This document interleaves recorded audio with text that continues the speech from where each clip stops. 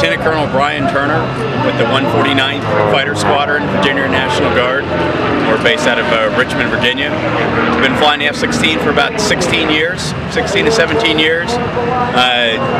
Probably the most enjoyable part about flying the F-16, or one of the missions I like, is flying low altitude strike missions where we fly about 500 feet above the ground, simulating evading enemy radars and aircraft down low, and then popping up quickly and dropping our weapons on the target.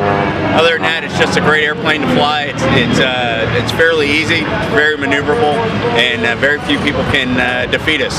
So with that, it's just great going out and doing the job, doing the mission for America.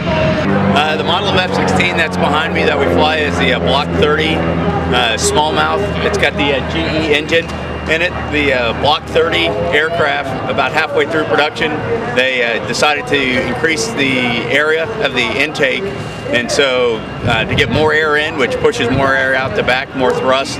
So with the smallmouth Block 30, if you go in the front, just a slightly smaller intake, and then most of the F-16s after that, including the Block 40 and 50, are all big inlet F-16s, which have a little bit more thrust.